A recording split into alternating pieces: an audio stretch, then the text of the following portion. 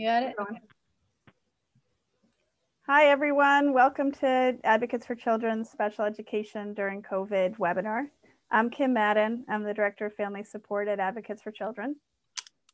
And I'm Liliana Diaz, and I run the Parent Center at Advocates for Children.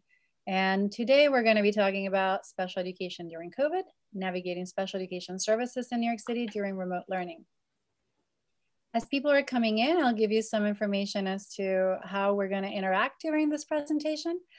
You'll see that there is a Q&A box in your screen. If you have any questions, please feel free to enter them at any time, and we'll try to answer them as we go along. We're aware that some of you already sent information, some questions that you had, or some thoughts about issues that you had been seeing in special education during COVID. We will try to address those during the presentation. However, we would also appreciate you sharing any information about things that you have seen, concerns that you may have had that are not necessarily questioned, but that may allow us now to find out a little bit more information about what's going on with your families, with your own family. Okay. All right. So we're at 50 people. I think we're going to give it just another minute or so. Yeah, and then we'll start. All right, Kim. Okay. All right, so today's training is going to have a bit of introduction. So we're going to ask you a couple of very small, short questions to get to know you. And then we'll get started with COVID resources and information. And finally, a review of special education rights. And then a review of issues we're hearing about.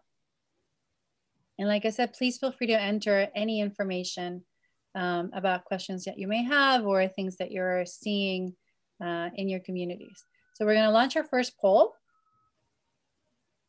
Oops. That's all right.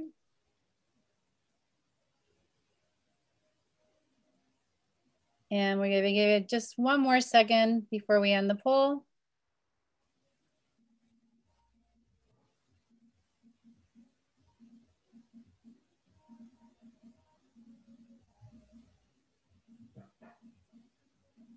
All right, we're going to share the results.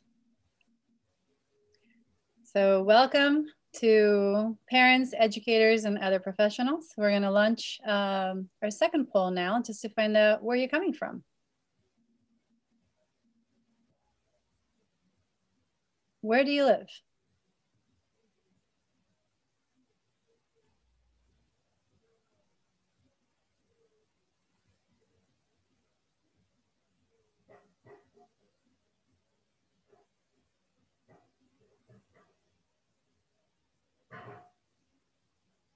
Okay, I think we're good. I think you can see Brooklyn and the Bronx are represented quite well. Staten Island, we miss you. And other, well, welcome from wherever you come from for joining us today. And now let's get started. And we are, for people who are from outside the city, I know you may work with people in the city or, you know, live in the city, but be someplace else now. We are going to focus, this presentation is about New York City. All right. All right, Kim, let's put the poll away and let's get started. So what is Advocates for Children? So for those of you who do not know us, Advocates for Children is an independent agency that protects the rights of all New York City students. We're education-centered. All the work that we do is around education in New York City. We have some basic services and all our services are free. We have a free helpline that runs 4 days a week, Monday through Thursday, 10 in the morning until 4 in the afternoon. And the helpline number is on the screen. I want to highlight that you'll see some blue links and other live links in the presentation, which will be sent to you afterwards so that you can click and connect directly through those links rather than to have to copy them later. We have a ton of guides and resources in multiple languages on our website in the section Get Help. We offer free workshops and trainings for the time being virtually, but in regular times we would come to you and work with your population. And then we offer free legal services to families who are under a certain income. The first step though is for you to contact us through our helpline to try to seek information and for us to be able to vet your case. In general, if you have any questions about education in New York City, you should feel free to reach out to us. We will try to address your questions and offer you guidance and information as to what you may be able to do. Sorry, hold on a second. Don't worry. We have, like I said, we have a lot of updates on our website. There's a ton of information that's been changing pretty frequently these days as new information comes to us. We update our website. And so this is a first place where you can land to start getting information about not only what's happening with COVID-19 and how the Department of Education is addressing it, but about information that you may need in the future on issues related to education. We have also been conducting quite a number of workshops on different themes during the COVID closings. They are archived on our YouTube channel, and the link is in the bottom. And like I said, you're going to get a copy of this presentation later on. But the subjects that we have selected for webinars are very diverse, from early childhood through graduation, special education, and know your rights for special populations. I will encourage you to go and visit the YouTube channel to see if there are other subjects that you may want to just learn a little bit more about. Yeah, and today we are going to focus on the issues that we've been hearing about with special education and COVID. To some extent, it's a bit of an advanced training in that we're going to assume a knowledge of IEPs and related services and things like that. If you do need or would like some more basic information, I would definitely encourage you to check out our special education workshop. And we actually, this is just a screenshot. There's a lot more workshops that are available online. All right, and I also wanted to remind you, Kim Madden and Liliana Diaz-Pedrosa were your presenters today, for those of you who came a little bit later. We also wanted to give you some links to where you can find beefier information. So information that's perhaps a lot more detailed than what we can offer here, but that may be helpful to you in seeking answers after this is all said and done. So in the Department of Education website, these are live links to school closing information, special education guidance, multilingual learners, and language supports for parents. So click on those links if you want more detailed information about any of these subjects. We also have on the next slide live links for the Teachers Union, the UFT website. They have gathered a lot of very good resources, including class size ratio agreements. For some of you who had questions about what the class ratios are supposed to be for specific types of classrooms, the amount of live instruction per grade, and other UFT agreements or policies that may be relevant to the way that services are delivered during COVID. Yeah, and just one note on the class size ratio, because that is one of the more common questions we've been getting on our helpline, and I will cover it a little bit later in it. But if you click on this link, which, as we said, this presentation will be emailed to everybody who registered, at least by tomorrow. So you should get this and be able to click on it.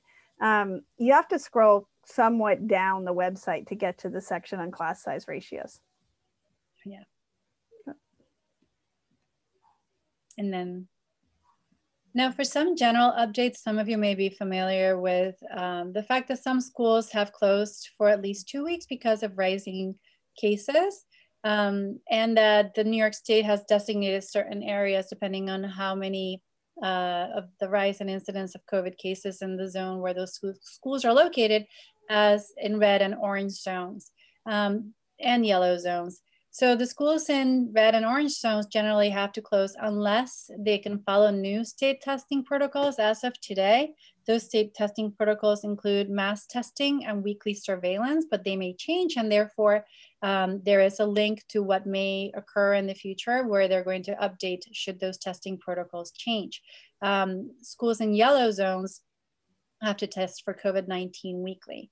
To find out your school's COVID-19 zone color, go to this link and it will show you a map of the currently active zones with their colors. So now, welcome to General Principles of Special Education Law. We are not going to be covering special education in depth. This is going to be general principles and an overview. We really want to cover how things are presenting during COVID.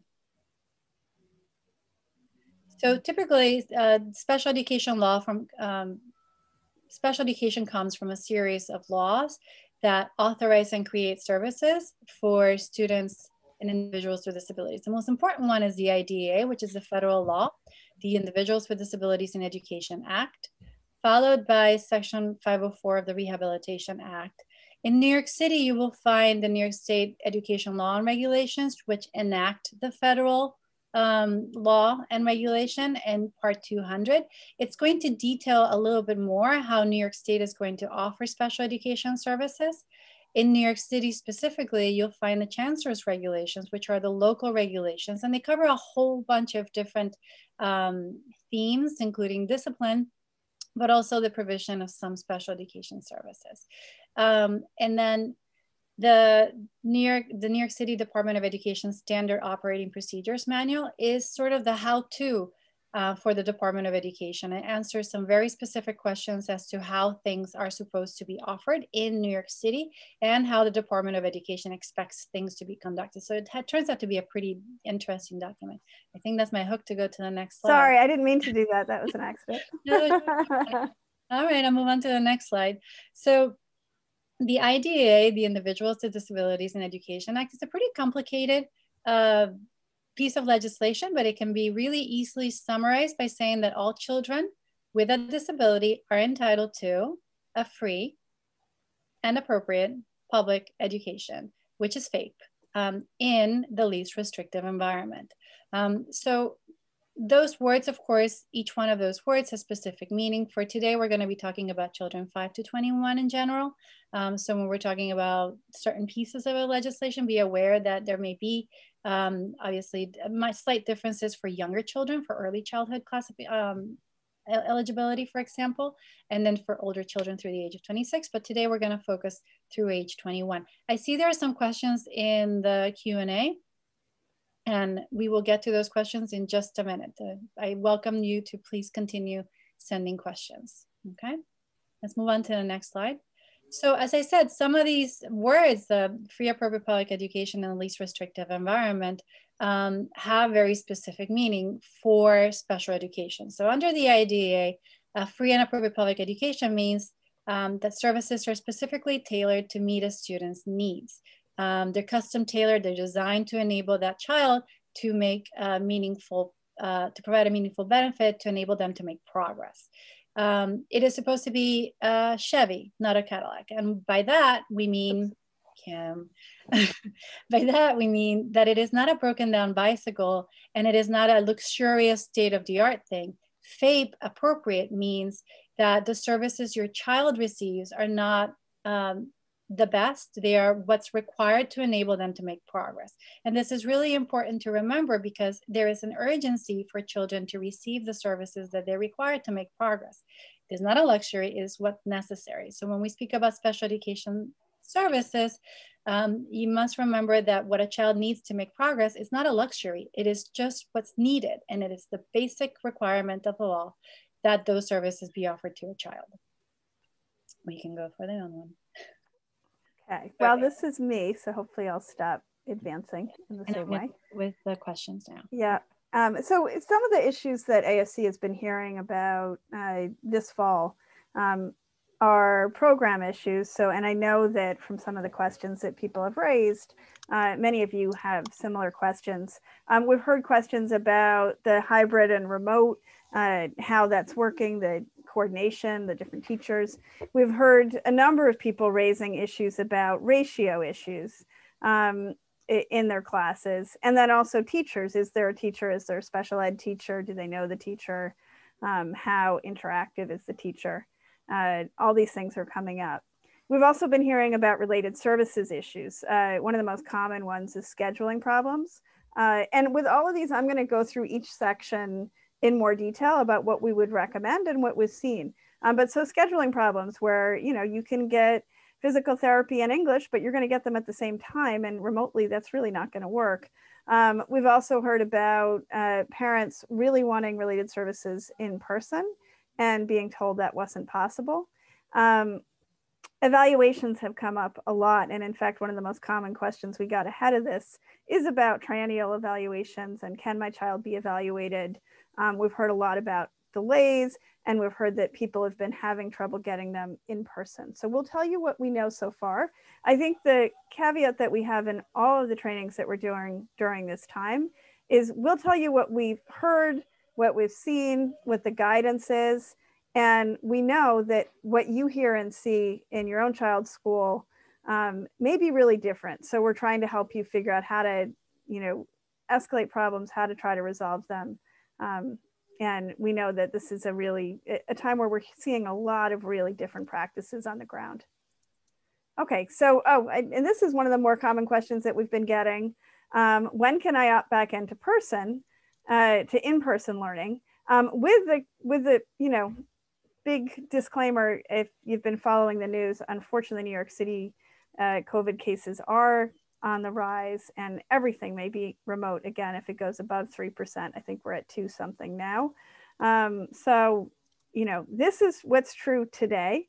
By November 15th, which I think is Sunday, so you really have to make this decision soon. If you want to opt into the hybrid blended learning, if you're like, what is that? We have covered this in some of the earlier trainings that are on our webinar, so you can refer to that. But it's basically where you go to school in person on some days, and other days you're at home getting instruction. You have to log into this form. That is a hyperlink there, that blue text, where you fill out the form and say you want to go back in person. What that means is you don't go back in person on November 16th. It means that after November 30th, you go back on your scheduled day. So for my son's school, for example, what they offered for the hybrid was every 3rd school day, which is incredibly confusing. It's never the same day every week. But so if his actual 3rd day fell on December 2nd, that's when he would go in. Hopefully that makes sense.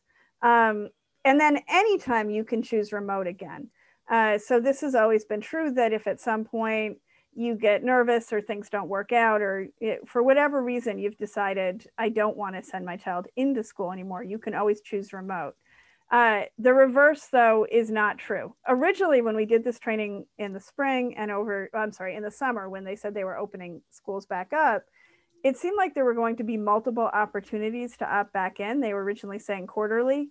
They're now saying this is it by November 15th. So my guess is that what they're saying is it will open for everybody, or this is it if you want to do the hybrid. It's really not clear. Obviously, the answers on that have been changing, but I would say if you want hybrid, you could opt for it now. Something we have heard is people saying, well, I'll opt into it now, but I'm not going to send my child now because things are going up, but I want the option. That's not going to work if you're not sending your child in person. Most schools, in my understanding of what I've heard, is most schools have a policy where if you don't show up for a certain number of days and it's not, your child has a cold or something, or the bus didn't show up, if you're not sending your child in, they will switch you to remote. Okay, so that's the opting back into person. All right, so we can pause now for questions. Okay, so go ahead. I was going to say, one of the questions was about, is the school required to send a draft of the IEP before the IEP meeting? We're going to get to that in the IEP section, which is later. So it's a really good question. Any other questions, Liliana, that you think we ought to be flagging? So one of the questions was specifically around ideas how a parent can navigate for children that require a bus para. When the this actually is a tricky one. So the Department of Education is paying for the para's transportation, is paying for the para on the bus, but then the paraprofessional has to spend about 3 or 6 hours waiting for the student to come back. And so the para is no longer there. So the question is around how to enable the Department of Education to offer a paraprofessional when the Department of Education is not paying for the paraprofessional full-time. Does that make sense? Yeah, and I think that the question there is, this actually is a tricky one during in school as well. Probably, I don't know if it's harder or easier now. You would think it would be easier because there's a lot of paras who are not really doing much in person right now. But it is always hard to find a transportation para for that exact reason. What I would say is you do have a right to transportation. So I know that having a right and then reality in this case are often, unfortunately, far apart.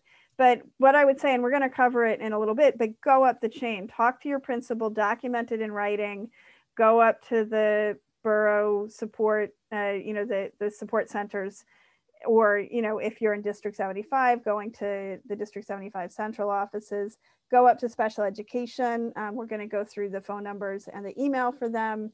And if it doesn't work and you're hitting a brick wall, which you may very well with this, definitely reach out to Advocates for Children. That's a kind of issue that we often are escalating up. Sometimes it's frustrating and they have a really hard time. The other thing I would say is if you can find somebody or identify somebody, we have seen parents be able to do that, where they find somebody who's willing to do it and then getting the DOE to pay for it. One of the easiest things to do is to try to find somebody who works at the school. Like all of these, a parent should not have to do that. But in reality, what we see a lot of times is parents coming up with a solution and giving it to the DOE. So hopefully you can get it resolved, but I'm really sorry. You should not be having to transport your child yourself. No. Somebody asked, how do we get a copy of the SOPM? When you get this presentation, you'll see the link. It's it's actually on the slide that we presented earlier. And then there are some of these questions we're going to answer in just a minute, such as what does a para look like for a fully remote student? How many ACTs are required for fully remote, for hybrid in person, and what is the maximum class size for 1 to 5 for fully remote and for hybrid remote, excuse me. So we'll get to those in just a minute. We'll have an opportunity in just a few slides to come back some of these questions. Do you want to continue with the presentation and get back? Yeah, and you know what? I'd have to go back and check. I'm not sure if we do have the link to the New York City DOE SOPM. We might include it. If we don't, actually, for myself, what I always do is I Google it. If Google is often your friend with anything on the DOE's website. It's under a site called InfoHub. It's not on the schools.nyc.gov. I think it was last year they separated out the parent-facing things, which are schools.nyc.gov, that website, from the things that are geared more towards school staff, but are available to parents. The SOPM, for anybody who's like, what the heck is that? Is the Standard Operating Procedures Manual. It's an incredibly useful document for, it's written for principals. So it's pretty high level, really, can be kind of jargony if you're not quite sure of all the terms in special ed. But really useful to try to figure out, how many days do they have to respond if I'm asking for an evaluation, et cetera. A lot of that stuff is in there. It doesn't mean it's the law. In fact, there's some areas that we don't necessarily agree that it is the law, but it's really helpful to know what they're telling people they should be doing. That's actually why we included so many links in the beginning for what's happening during COVID, because the guidance is changing all the time. And the links to that are really helpful. I found the UFT documents, which are absolutely not written for parents, but really are great at like, what should the class size be? What is the agreement that the DOE and the UFT came up with? Now, in all of those things, there's a caveat that they say, unless it can get, approved through something else. So during this time, you're going to see a lot of things that don't match the guidance. And, if it's been approved centrally, then it's going to get tougher to escalate it. With all of it, just like our slide a little bit ago with the general basic rights, with the kid with a t-shirt saying, I am the I in the IEP. The I in the IEP stands for individualized. If something is not working for you, regardless of what the guidance is, you should raise it. You should keep asking it. And, try to push it, because this is a time when, you're going to really need to be the one advocating for your child's education. All right. So most common questions. Whoops. Sorry. So what if my child isn't getting the program on the IEP? The most common issue we've heard about is the remote class was way over ratio.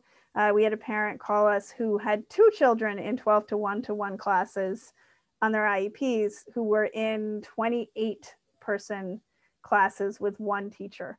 and she was raising that up.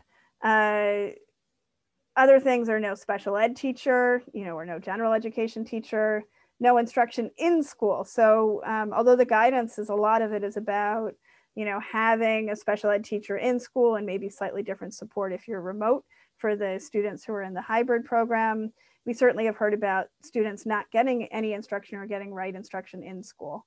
And not enough support. This one is probably the most complex, but we're hearing this a lot, where this remote learning it doesn't work very well for all kids. And so trying to figure out how to make it work. In terms of, the remote class being way over ratio, one thing that you can see on the UFT guidance is that remote classes, if you choose fully remote, and that parent I was talking about earlier, whose 2 kids were both in way over ratio classes, that's completely wrong. They should have been in a 12-to-1 class remotely. They had one teacher teaching 28 kids. I think they probably just combined 2 12-to-1 classes into one.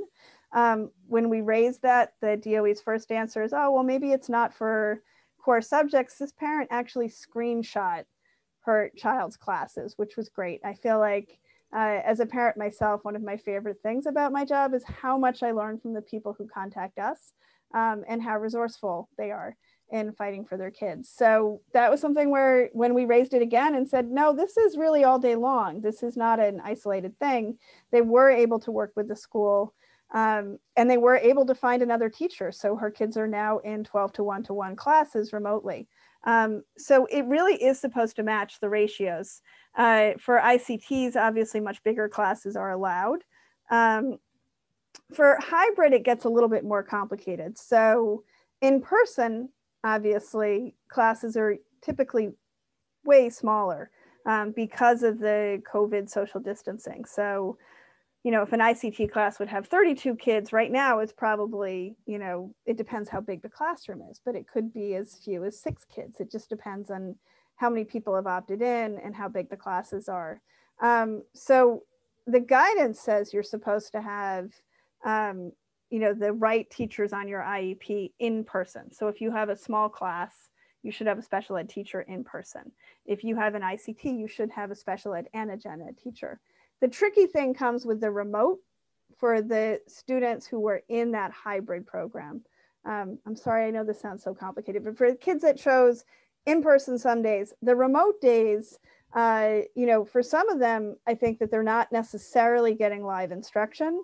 And from what was seen in the guidance, you may not get a special ed teacher on those remote days. The idea is that the in-person teachers are supposed to be providing the support for the remote teacher, that those 3, if you're in an ICT, for example, they're supposed to be working together to support your child.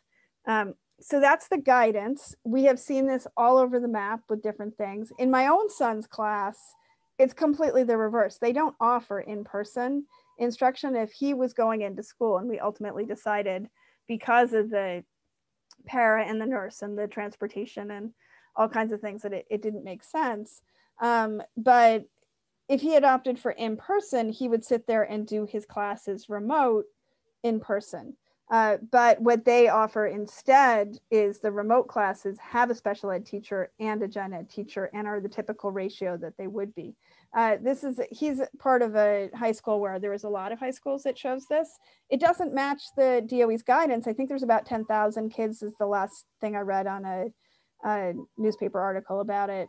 But so we do see these programs that don't seem to entirely match up. And that's where I think over and over again, what I would say is try to understand what the school is offering, what the guidance says, what's on your child's IEP, and then maybe most importantly, what you think your child needs, and to try to advocate for that as flexibly as you can.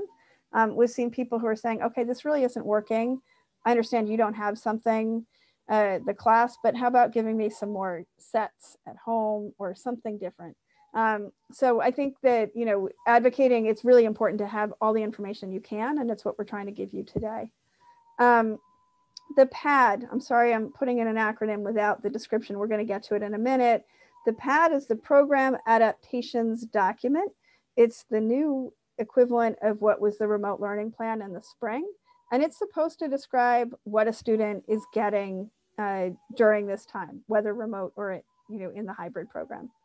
And I keep saying this, so this is that point again, but ask for more support if this is not working for your child. And you want to be, as always, this isn't different pre-COVID. You want to have as much information as you can and as many details as you can about why your child needs something different. Okay, so the program adaptations document. It is not supposed to change the IEP. This part I always have a hard time wrapping my head around because it's not supposed to change it, but then sometimes it seems to. But it is different than the remote learning plan. It really does have, unfortunately, a lot of generic language. So the teacher and the parent are supposed to have a conversation about it. If you are a parent on this call and saying, I don't even know what this is, I haven't gotten it, that's not right. You should have already gotten a copy of it. Most parents that we've spoken to, or I shouldn't say most, many parents we've spoken to have gotten it, but had no idea what it meant. That's more typical. It can be updated and revised. So if you have a new IEP meeting, they're supposed to be updating and revising the PAD. And if you need one or want to change it, you should be talking to a teacher that you're connecting to, or the principal at your school, or you can email special education or call 311. We also have a special education number a little bit later on in this that you can call. They are monitoring that email. So if you've gone up at the school and you haven't gotten a response back, or you haven't gotten a response you like, I would definitely encourage you to go to the central email office if you're able to. Okay, sorry.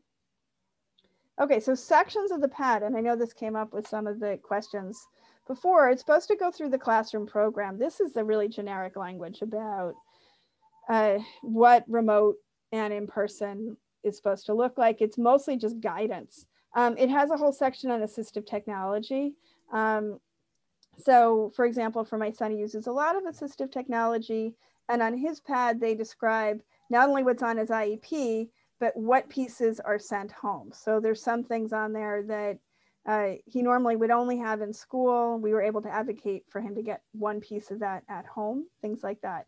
Paraprofessionals is, I think, a very tricky aspect, and we're going to show you that in a second in a more in-depth slide on this. Behavioral support. So students with behavioral issues, from what we've heard, are having some of the hardest times at home because they don't have the support.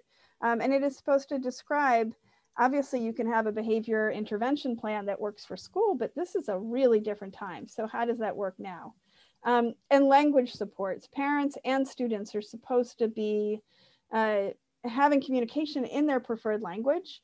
And because of COVID, that can get a little bit tricky. If you have an alternate placement para, for example, your child speaks another language and they have a para to help support them in school, they're supposed to be describing how exactly that's going to work now. Okay, this is the PAD. Just the quick, front page of one. And the special ed program there really, I think it's kind of unfortunate, but it just restates what was on the last IEP. If it gets that wrong, you should definitely raise it, but usually that's not the problem. This is one where I say, can you find the individualized part? So you can read this, and this is the paraprofessional. The student has a health para and a transportation para. And the individualized part of this, it says it doesn't change the IEP, all that. It's the same on everybody's. But this is the individualized part, where this is a parent who was really advocating and got,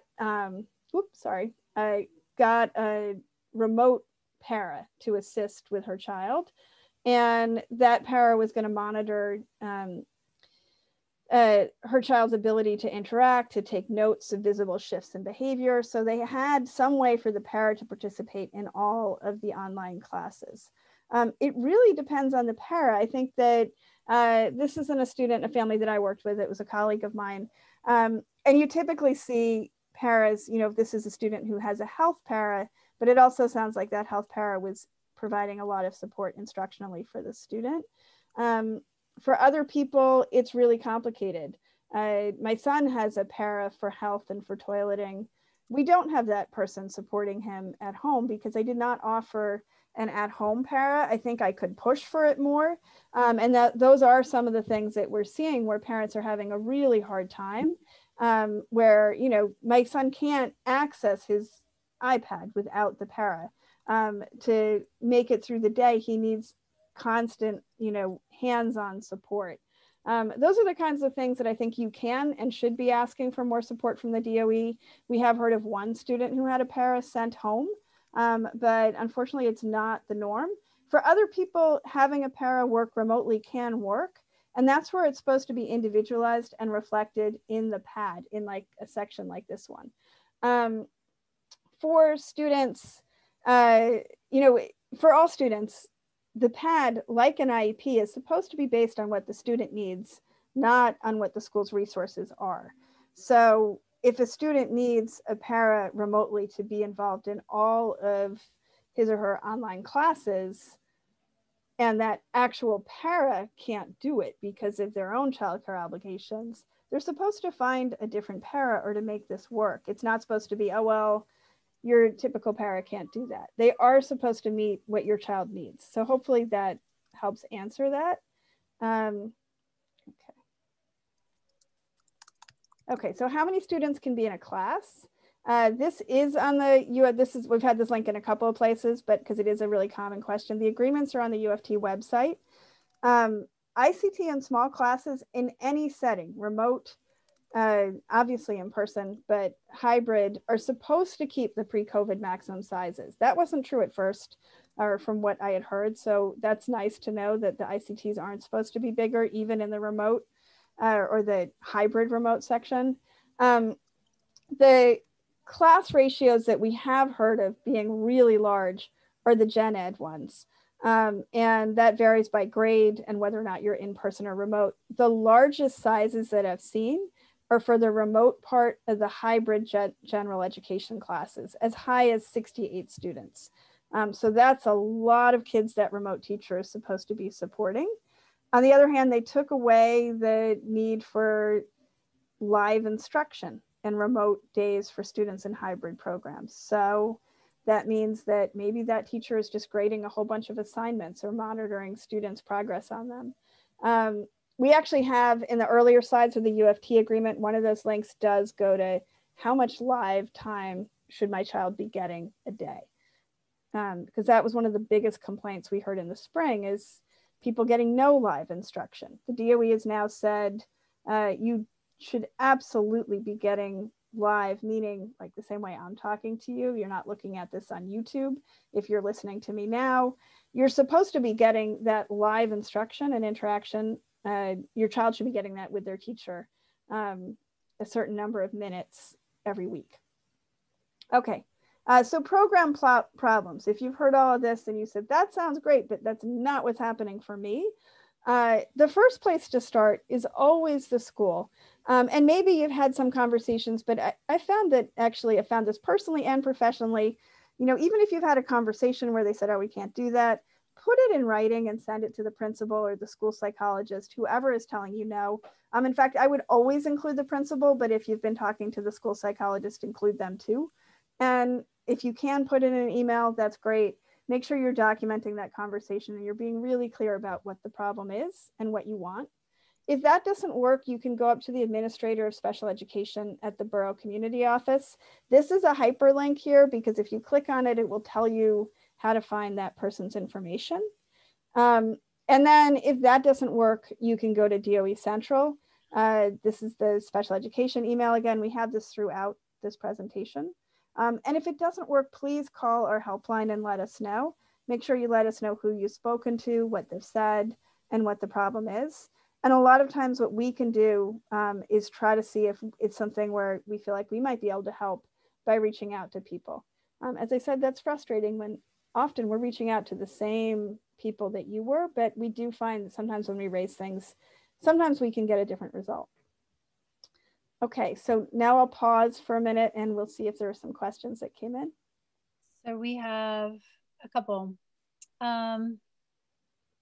So we have a question from a family who is homeschooling and wants to know about what they can say at the IEP meeting.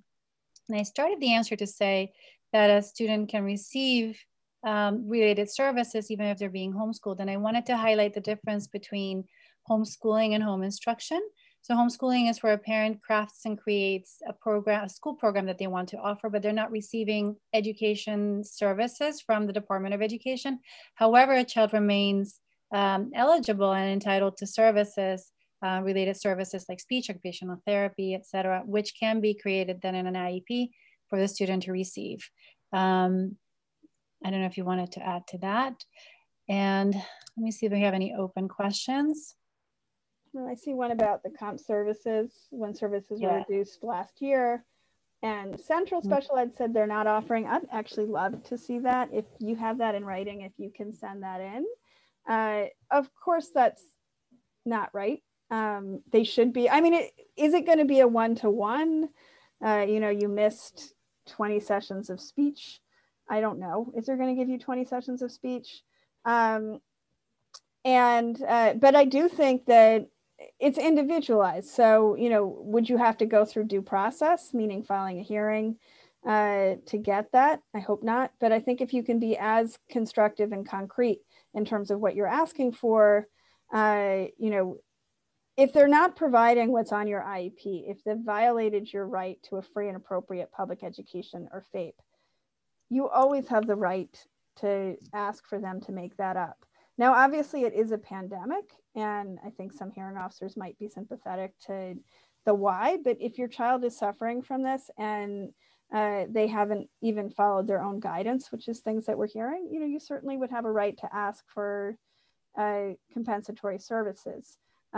We do have, we're trying to figure out, a more systemic response to this. If your child is over 19 and is having this issues, we have a number of cases that we've had with younger kids, but we are still looking for older kids. So if your child's over 19 and has not gotten what they need, please do reach out.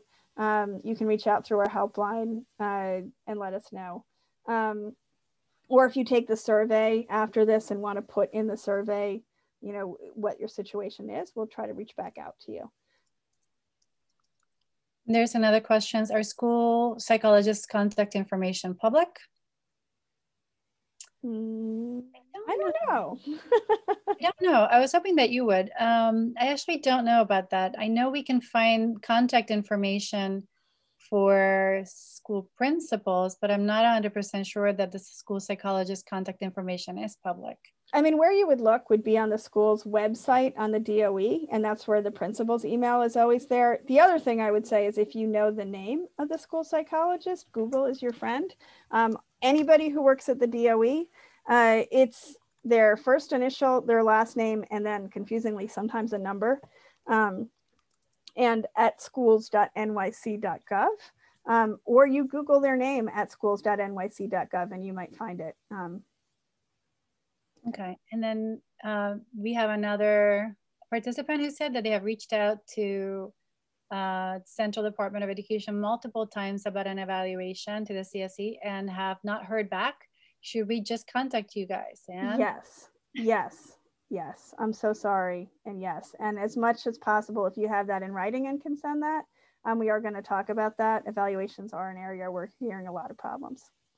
And I want to highlight the answer because yes, if when in doubt, contact us. It's not a wasted call and it's not a wasted email. We want to track this information. If there's any way that we can smooth the process out for you, we will try. So don't hold back on that. There is another question. There is a participant asking if requesting a copy of the PAD would affect a legal case.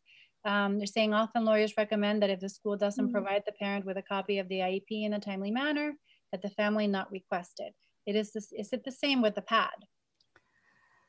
I mean, it depends on what your goal is. If you know right now that you think you want to sue, you should talk with your lawyer about it before you're taking any steps. This presentation is not meant to be legal advice. And certainly as a lawyer representing people, I've represented people in a lot of different hearings for different things. Sometimes that actually does make sense where, they didn't give you a placement, but you don't want a public school placement. You don't go and ask them for a placement, for example. On the other hand, I think the PAD is a little bit more complicated. That's a really hard question to answer in the abstract. And given the way it's framed, I would say if you have a question like that detailed, you should be thinking about what is your goal and do you need a lawyer to get there, no matter what the PAD says, and then talk to the lawyer. Hopefully that answers that. I will add to that, if this is helpful, to say that the PAD is a New York City created document. It is not a required document like the IEP might be, even though the Department of Education has made it guidance that you should have one. It is different than the IEP because the IEP is such a foundational document in special education. So consider that distinction and balance that with your need to know what services your child is required to get right now and whether or not you may need to tweak it. Also remember that, the PAD does not change the IEP either. So all these things have to be weighed in, and possibly, like Kim said, you might need to consult somebody to get a fuller answer that speaks to your specific case. Okay. So related services problems. This is another really common thing we've had. Some of the issues we're hearing about is they're scheduled at the same time as class. They're only offering remote and you want in person, or it's less than what's on the IEP. I think the first one is really interesting to me because, to be honest, I think this happens far too frequently in actual physical school pre-COVID, but as parents, we don't know it. Maybe you have children who are better reporters, but my son is like, school was fine. Did you have OT? When did you have? He doesn't know, or he's not going to tell me. Maybe he'll tell me, but it depends. And so I think that it is something that scheduling of related services and having them be a rational schedule so that you don't get pulled out. SETs, for example, special education teacher support services or tutoring. I think most of us in our heads kind of lump it as a related service. It actually is more of an instructional program and how the DOE thinks of it. But for example, we've seen lots of kids get SETs and be pulled out of the subject they're struggling in to go get support in it, and that means they miss the time that they need in class. That's obviously not a very good system. It's clearly set up about the SETs provider schedule and not the kids' needs. We are seeing that with related services as well. It's certainly something that you should just push back on. With all of these issues, one of the things that we see is maybe that individual provider, this is the only time they're available, but the DOE is a big system. Maybe that school doesn't have another provider available who can offer this at a different time, but the DOE as a whole should. So it's a kind of thing where you should just keep raising it up and saying that doesn't work. You should not have to choose between OT and English. That's not how this is supposed to work. Offering remote is really similar. Many parents we spoke to wanted in-person services. It depends on the type of service, but some services, for example, my son gets physical therapy and he has a physical disability. That's extremely hands-on. Remote really doesn't work that well for him. I mean, I think there's some people where remotely a PT can coach a parent and it's a very individualized determination. But for some kids, remote just doesn't work. But for example, at his school, the therapy room has no ventilation, no window, no vent at all. It's sort of a repurposed big closet. They can't hold therapy sessions in there during COVID. It's just not safe. So it is something where they have said no in-person services.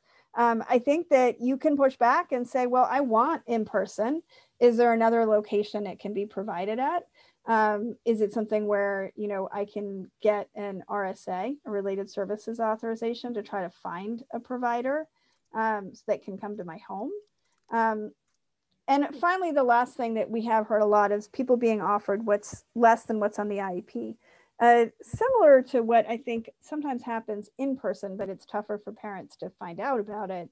But, you might have a speech therapist who's supposed to see your child 4 times a week and says, I can only do 2.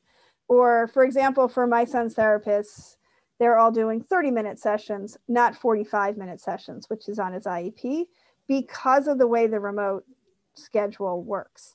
For me personally, I realized, at first I was like, wait, that's a reduction. And then I looked at his actual schedule, thought about his day, the fact that he has 0 breaks in between anything, and went through it and realized, you know what? 30 minutes works for us. I'm okay with that. But if I was not okay with that, I could raise it and ask for it because that's not what's on his IEP. Hopefully that makes sense. And that brings me to the RAD, which is, we did not make these names up. The Related Services Authorization Document. We have all kinds of terrible jokes with things that rhyme with PAD and RAD at my office. But so this is the RAD is a little bit better than the PAD in that there's an individualized section. So it says, here's what the IEP says. You know, you're supposed to get PT once a week, 30 minutes in the gym. Here's what you're going to be getting during remote services. You're getting teletherapy. So if that works for you, that's great. It's the teletherapy section. So I think I covered this a little bit, but let's say you want something different than what's being provided. First, you should check the RAD. If you haven't gotten it, talk to the provider and ask them to send you a copy of it. Make sure you've raised your concerns. You want in-person PT. You don't want remote PT. Talk to your provider, talk to the principal, put it in writing. Also know what you think would work. So, you know, I could stomp up and down and say, I want related services in person. If there really is no other room available, they're not going to be able to do that in his school because there's no ventilation there. If they can't use another classroom or something. So then trying to be flexible, like is there another school that your child could go to? Is there a contract agency, a related service provider in your neighborhood that you could take your child to? Do you have a related service provider you have a relationship with or you could find who could come to your house and you would feel safe with it? There's so many individualized determinations along this continuum, but trying to understand what it is you think you want. So that's always really helpful to ask. If it doesn't work, going up to it's called the AZ, the Administrator for Special Education. And then once again, trying Central. And finally, if it doesn't work, call us. Oh, and I should say Central, but this is not the special education email. This is actually a designated email for related services. So you can try that one as well. Okay, questions? Okay. Let's see. I think we covered a lot of the questions right now. My client often has some phone turned off due to lack of financial resources. The school continues to blame my client for not knowing what is going on because they email her, although she has limited literacy. Is there any other way to ensure she's receiving information? Yes, that's one that we actually just had a whole policy meeting at our office about trying to address it. It's something that we refer to as the digital divide, where the presumption right now at the DOE is that everybody has email, a working phone, and internet, and a device, and that's really not true. We found that a lot of people really struggle with this, and it's hard to reach them, and obviously, you know, they're juggling a lot during this time. A lot of families are having a lot of struggles with, you know, food, with rent, with, you know, not being able to pay their phone bill, let alone being able to figure out some online form from the DOE. We are certainly, I mean, I do think a school has an obligation to communicate with families in any way they can. We've seen examples of schools being really creative, you know, reaching out to families, trying to work with the remote learning centers, or what are they called now? The Learning Bridges programs, doing things by mail. It actually is still possible to put a stamp in an envelope, send it in the mail, and get it to people. One thing we've discovered during this time is that's one of the most effective forms of outreach. And let's say that social worker or whoever at the school is trying to contact the parent doesn't have a printer, then email it to a colleague that does, figure it out. Because that's something where for many parents who are not able to access things digitally, that's going to be the best way. And it is really important because the kids that are missing out right now, it's going to be really hard, as one of the earlier questions was about, it's going to be hard to catch up. And we are seeing, you know, huge differences in parents with resources versus those that don't. Parents that are able to support their kids during remote learning and parents that can't. Because they have to make sure that there's food and there's rent and all of that. So that's a really good question without a totally easy answer, other than we think the DOE should be recognizing the digital divide a lot more, not making everything only email or online forms, and trying to offer options. I would say you can call 311. In a slide further on, we do have a section on the Central Special Ed phone number. So there are phone numbers to reach out to. but it's tough. Okay. There were a couple of questions about translation and interpretation of documents. I will speak about that in just a minute, but I wanted to highlight an email address which is hello@schools.nyc.gov. This is a dedicated line for language access issues. So if you're seeking to have an IEP translated, somebody had said that they had escalated through the CSE to have an IEP translated that came from a private school. This is an email address where you can send that request, and they will give you an answer. And if you continue to have difficulties, you can also email us. We will assist you in getting that IEP translated. All right. Okay, so what if your child needs a new evaluation? I know this came up. It was one of the more common questions we've been getting. Many reasons why you might need a new evaluation if your child hasn't been evaluated in 3 years. This was one of the questions that came through ahead of time. They're up for what's called a triennial, meaning everybody's supposed to have a comprehensive evaluation every 3 years. Or you're struggling with learning in a new way, so something is coming up. Or just in general, you think your child needs more support. Some of the families we spoke with who were having the hardest time were newly identified kids that, they were just starting the process in March. It was pretty clear they just got a promotion and doubt letter, or people were saying you really do need to get an evaluation. And now they're, this far into the pandemic and they haven't been able to get a thorough evaluation. So evaluations during COVID, the IDEA still does apply. You're supposed to be able to get free evaluations in all areas of suspected disability every 3 years, but you can get one more often if you request one. And you can request one at any time. Definitely do it in writing. And remote evaluations, you definitely should be able to get. In-person evaluations available if needed. I'm going to cover that in a second. But complications, remote evaluations, especially cognitive ones, or for kids with, trouble with, electronics, it is going to be difficult. So the $1 million question that we keep getting is, are there in-person evaluations? This spring, obviously, there were no in-person evaluations. But unfortunately, what we were hearing from people were there were huge delays. People were telling parents, you have to close the case, you have to withdraw your request. That's never right. Anytime somebody is telling you to do something because of their resources, as opposed to what you think you need for your child, just say, no, don't do that. But we also saw situations where they were just saying, well, nothing's happening till the fall. At that point, we really were urging the DOE to try to figure out what they knew based on the information they already had. And even if it wasn't perfect, come up with an IEP based on what they knew. So for example, one of the kids that we were working with who, her teacher knew that she needed an evaluation, really felt like this student had some attentional issues that could be addressed by, not that uncommon accommodations, and needed an IEP for some more support. They had enough information to take a guess about what that child might need. And that's the kind of thing we were hoping they would do then.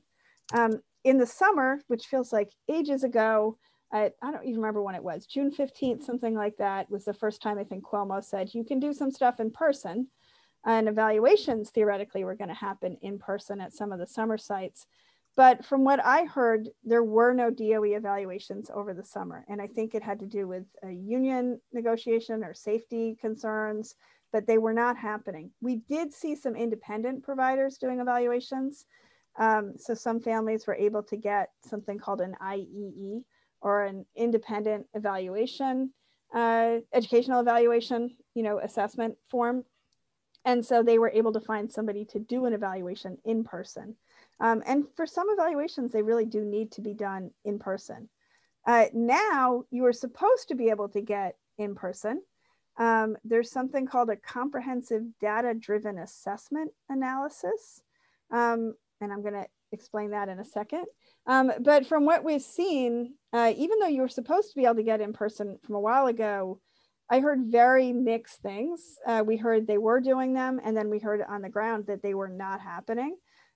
So it may be that you need to ask for an independent evaluation. That question earlier about, I've been waiting for months and I haven't gotten one at this point. you definitely should be entitled to an assessment authorization for an independent evaluation, and or to an in-person evaluation if that's what you want from the DOE. The process for getting an assessment authorization when they've blown the timelines for evaluations, that's an example of something where I often refer people to the SOPM. So we will try to include the link to the SOPM in the email when we send this around to everybody. And it's a pretty complicated section, but it does go through that. And it's an important right. Okay, so CDDA, a new acronym in special ed, stands for Comprehensive Data-Driven Assessment. This term kind of drove me bananas because how it's getting used, and that blue language is a link to the UFT guidance on it. It's being used to mean remote. So it means you're looking, it's kind of like what we were asking for in the spring. You're looking at everything, all the information you have, rather than saying we need to do the traditional psychoed. We need to do a WISC and a WIAT, academic and cognitive testing, and only in this way and only on these forms. They're trying to say, no, you can be more flexible and figure things out. That's a great idea, but it makes me a little cynical that they're using that now that in-person evaluations are allowed. And also they're using it typically to mean remote evaluations, when to be honest, all evaluations, in-person or remote, should be comprehensive data-driven assessments. That's what's in the IDEA. It's supposed to be comprehensive. So if you're hitting that wall of you want in-person evaluations and they're saying no, and you have, you want to know your reason for why you want in-person, then go up the chain and contact us. Evaluations are supposed to, this is the comprehensive part of it that was true pre-COVID. It's supposed to include everything. It's supposed to include, classroom observations. That's obviously tricky right now, but they could look in on a Zoom classroom. It's supposed to include OT, PT, speech, if that's something that's is of a concern. A psychoeducational, which means cognitive and academic testing. Cognitive meaning, how are you doing in terms of your IQ, or what they would say is maybe your innate ability to learn, versus how are you learning? How far behind are you on normed tests, not on, the test your teacher gave you or the state test, but on tests that are set across the country for what should you be learning at, this age, what should you know now? Okay, and all of those things are supposed to go into the IEP. So for an IEP meeting during COVID, obviously they feel pretty different. They still have to follow the SOPM in terms of inviting you to an IEP meeting. It should be 7 days before it. Typically they're sending invites via email. If you don't have email, they should be calling you. And then they should be providing, this is always true, it was not done very well pre-COVID. I have a feeling it's probably not done great now, but they should be providing a parent with all reports and evaluations or anything else they're going to be considering at the meeting. If it doesn't happen and you're a parent on this, what I always do before one of my child's IEPs is I write to his providers and say, hey, are you considering anything? Can you let me know what you have coming up? The question earlier came in about, do you have a right to get the draft IEP? I think you can always ask for it. Really it does make sense if they're all drafting the IEP beforehand. Why can't you see what they're saying? It's not finalized, it's just what they're thinking. I think many schools are resistant to doing that. But certainly, especially because each section is often drafted by a provider, doing the rounds, which it is time consuming, but doing what I do is just go and try to ask everybody, are you going to ask for any changes? What do you think? Did you do a report? I should know if they're doing an evaluation or report, but I have found every once in a while I don't. Ask for that beforehand. If a parent doesn't use email, a school should, this is similar to a question we had earlier, a parent should be asking for documents to be mailed, or the school should be thinking of doing that. All of this should be in the preferred language of the parent. If you are a parent who speaks another language, or you're working with a parent who speaks another language, definitely ask over and over again for translation and interpretation. It's really important. They should be doing that. And far too often we see that it doesn't happen.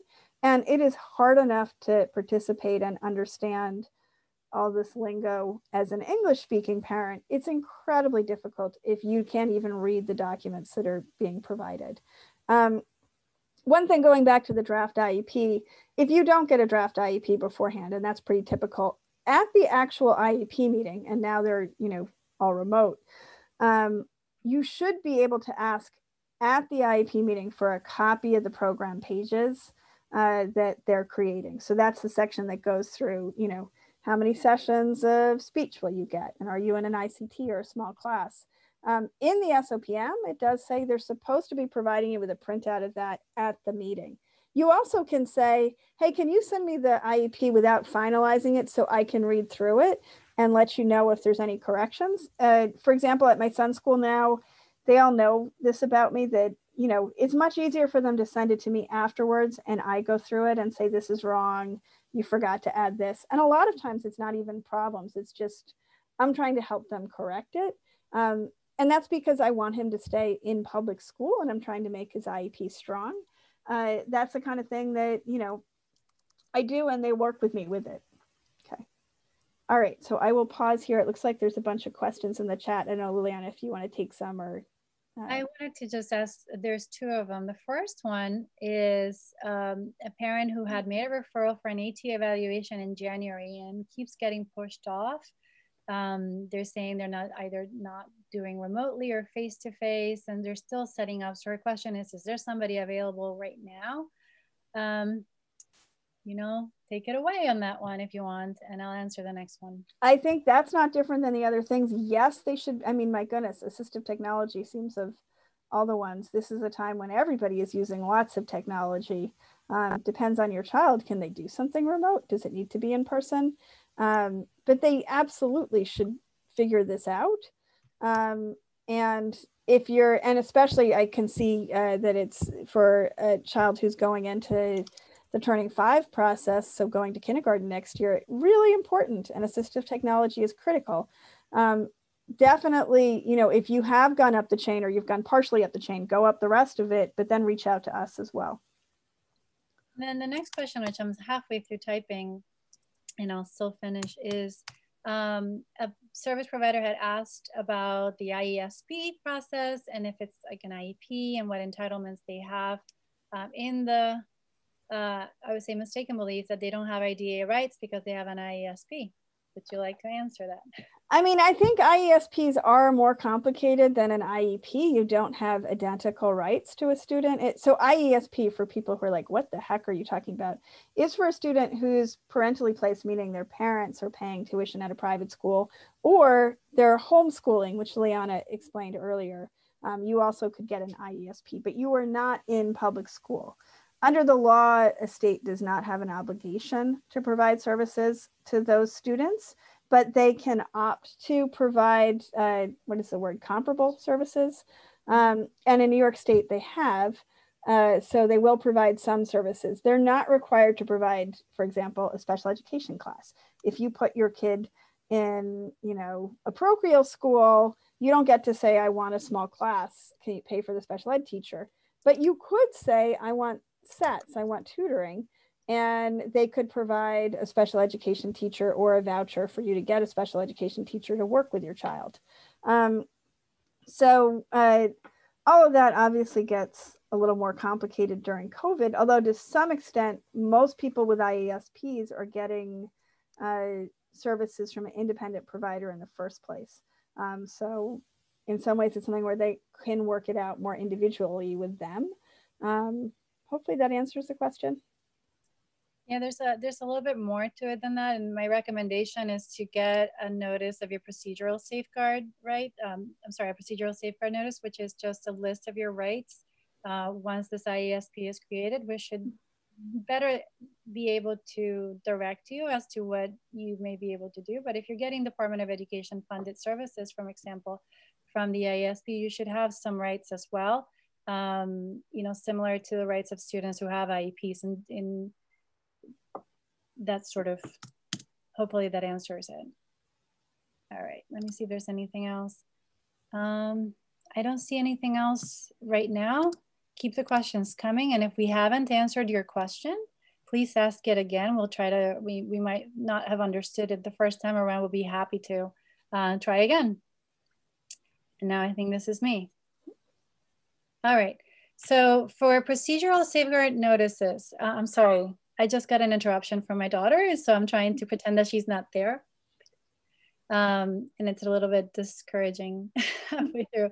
All right, so who do you contact when there are problems? Of course, you can always call our helpline for support and help, but you can contact the Department of Education Special Education Office via specialeducation@schools.nyc.gov. The Department of Education has dedicated email addresses for specific issues. For example, if you don't have a response to a referral, this is an email address that you can send that request to. You can always copy us. When the evaluations are not appropriate or you need different evaluations, when you've requested an IEP meeting or an IEP meeting has not been scheduled that should have been scheduled, when the IEP or the PAD or the RAD are not being implemented, or when you have not received a copy of the PAD and or of the IEP, and you've made a request, for example, from the school or the teacher. This is an email address that you can use to try to solve that issue. Okay. There are ways also to escalate when there is a dispute. So escalate, you basically go up the chain of command, and the Department of Education is a bureaucracy. So you do want to go through the channels of dispute resolution to be able to solve certain problems. Of course, there are very significant problems that you may not necessarily want to go through an entire process of dispute resolution, but in general, start with the school to try to resolve the issues. So if you don't have a copy of your PAD, if you don't have a copy of your RAD, if you want to make some changes onto the actual document, if there are other issues that you can try to resolve with the school, start there. And then next, well, to the parent coordinator and principal. And then you move up to the district superintendent's office, such as the family support coordinator or the district family advocate. We will okay. And then after that, to the borough support organization, the ACE, the Administrator of Special Education. Later at the bottom of the slide, you'll find some email contact information. So, and then finally, you continue through to the Department of Education Central, the Office of Special Education, through these phone numbers, 718-935-2007, or special education at schools.nyc.gov. For school superintendent and borough support organization contact information, visit this website at the bottom, which will be available to you when we send out the full presentation. Now, if you were paying incredibly close attention, you may have noticed, hey, that district superintendent's office, family support coordinator, second thing here, you didn't have that with the PAD and the RAD and going up the chain. And to be honest, one of the reasons you can go there, one of the reasons why we didn't highlight that is we've often found for more specialized special education type things, you're going to have to go to the borough support organization to get help. Yes. All right. So again, there are dedicated email addresses for specific issues that are helpful if you want to be able to get some responses relatively quickly. So issues with related services at schools.nyc.gov, issues with transition to kindergarten, turning 5 at schools.nyc.gov, issues with special education services at charter schools.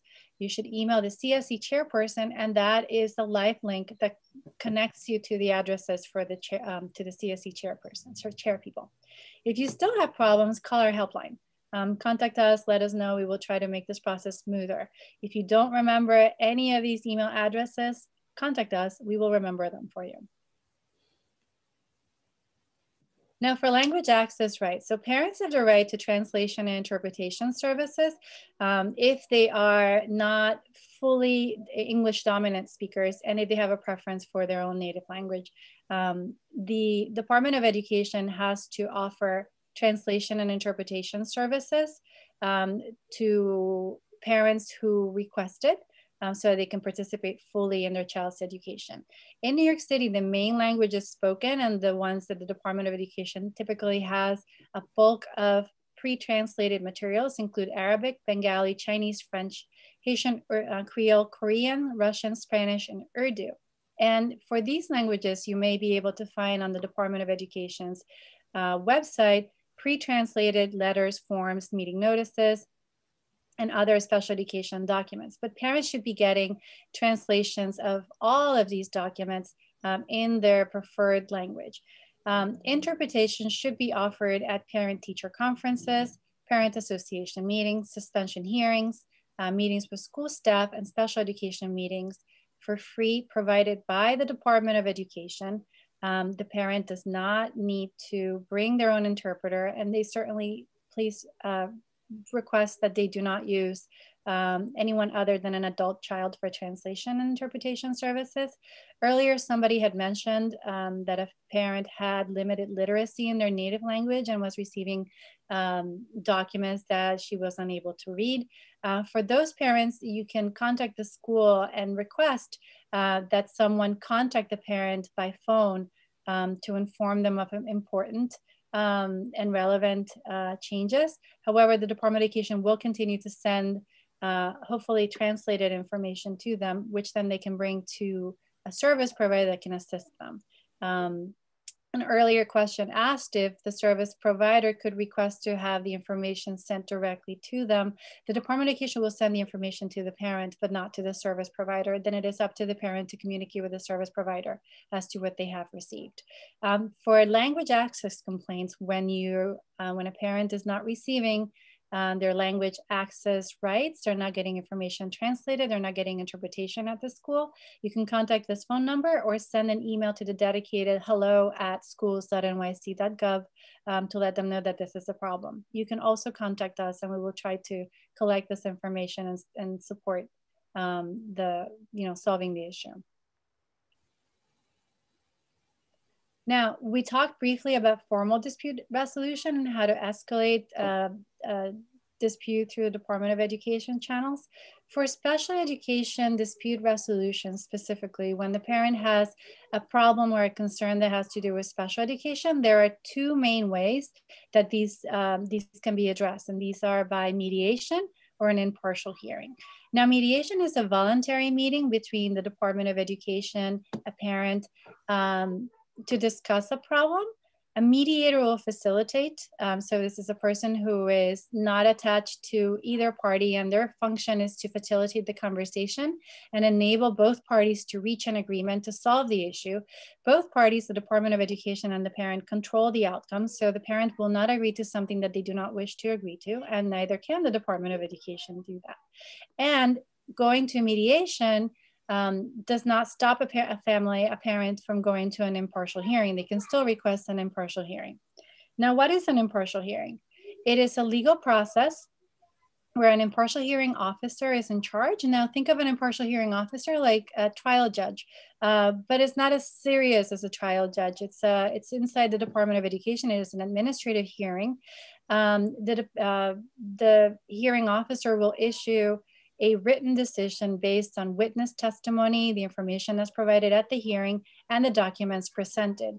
Now, either party can appeal a decision, but if the parties don't appeal the decision is final, as much as a judge issued order would be. Both processes are free of charge. The parents can certainly seek an advocate or seek an attorney to support them with an impartial hearing or mediation, but oftentimes parents go by themselves. And we have in the earlier, Liliana had shown you the YouTube site where we have trainings. One of the trainings we did I think it was in August, was on how to file an impartial hearing or represent yourself and do mediation. So we do have a whole training on that because it is a little bit complex. Yes, remember, we're not covering in-depth special education today. We're just covering some of the pieces. We'd love to give you everything that we know about special education, but we wouldn't have the time today. And you certainly wouldn't want to hear all of it today either. All right, so resources during COVID.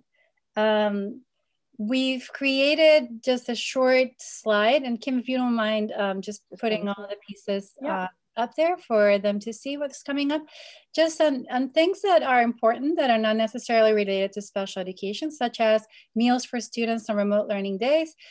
So when a child is learning at home, they're still entitled to meals, and parents can go and pick up meals at a takeout location from 9 to 12. No ID or registration required. If you're picking up meals for multiple family members, they can pick them up at the same time.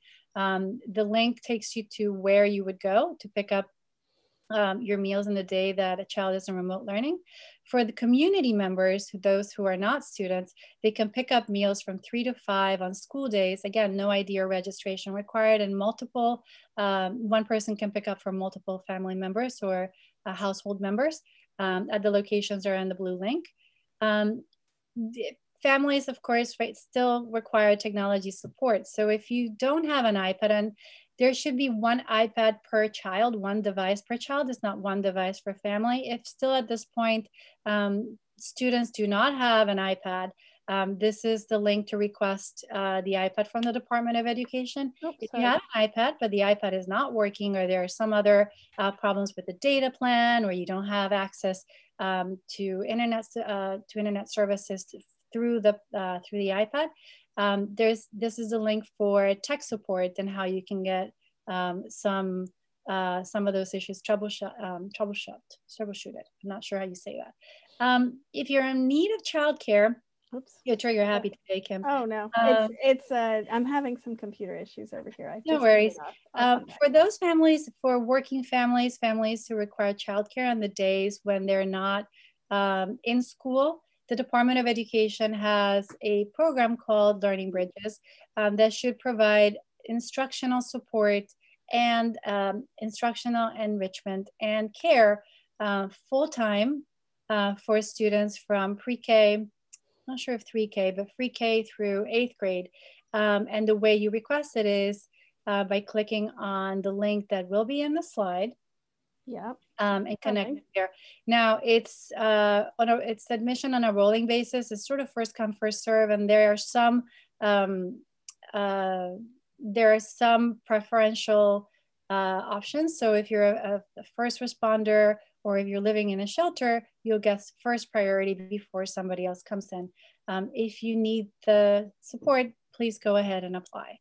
And then finally, and that's the next slide, just reminders, we are open, we're virtually open, we're not in the office. However, we are all over New York City. So if you need to reach us, please call our helpline, toll free Monday to Thursday, 10 to 4. Check for updates on our webpage and email us at info@advocatesforchildren.org with questions. If we're gonna take some final questions now and some reminders. Please feel free to type them up. And while we wait, we wanted to thank you for joining us today. Thank you so much for the questions, for sharing your time and knowledge. And we hope that you fill out our survey and let us know how we're doing. We will send the survey together with the presentation tomorrow. It is also the last slide on this presentation. When you click on the survey, you will find links to some of the materials that we thought would be good for you to have.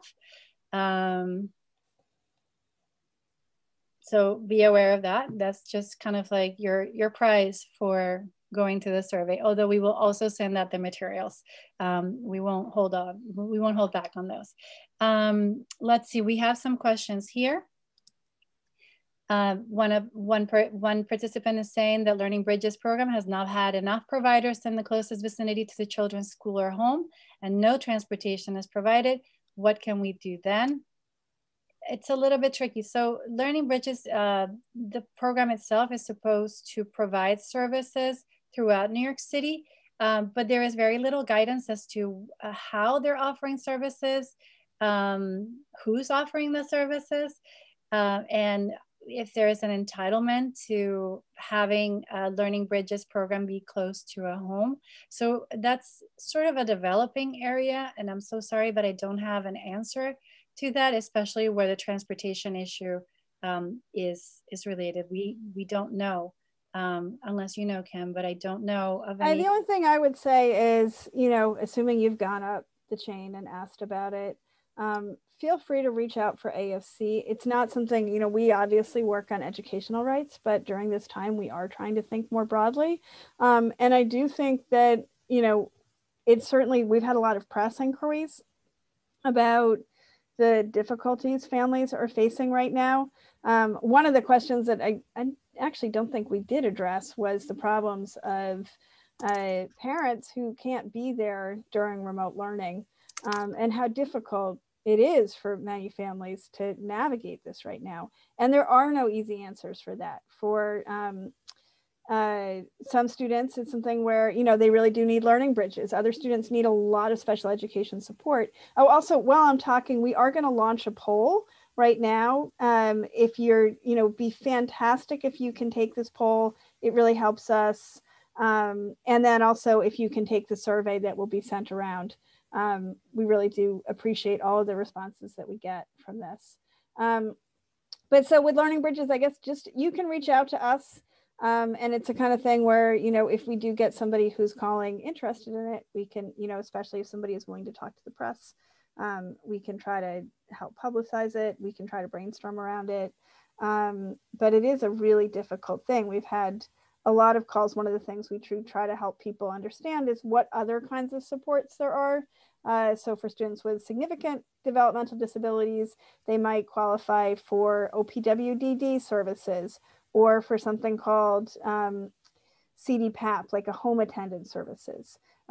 Those systems are also really complicated. OPWDD has now said you can't use their services during school time, which is incredibly unfortunate because it's when many parents actually most need their services so that they can go to work. But it's a, you know, it is a tricky thing. And then another question, some students do not get a lunch break at school, and it's in school's in session all day. They get participation points taken off when turning the camera off to go eat, to go to the bathroom, or take a break when needed. Is there a way to report this, and where can this get reported?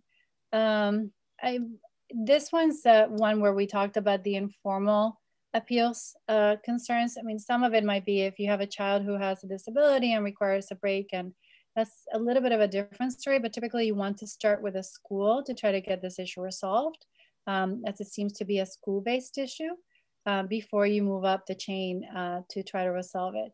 Certainly if you get a response from the school that seems a little bit too harsh, let us know, and we will point you in the direction where the next steps may be. But this is possibly where the informal appeals process or escalation process would hopefully get you a result. Yeah, I mean, certainly if a principal hears about this and you're explaining why it's hard, it may just be that the teachers aren't coordinating their schedule. And that's something where that's completely valid to raise that. And in addition to that, just to add to what Kim just said, if this results in a disciplinary action from the school, you can contact us to see what your rights might be. But you can also go and check out our disciplinary guide, which is online or at advocatesforchildren.org under the Get Help section, if it's helpful to you. All right. Okay. I don't see any more questions. Please keep them coming. The poll has closed. Thank you so much. And you'll find the last slide here with our webinar survey. I think we can stop the recording now, and we'll stay here for more questions.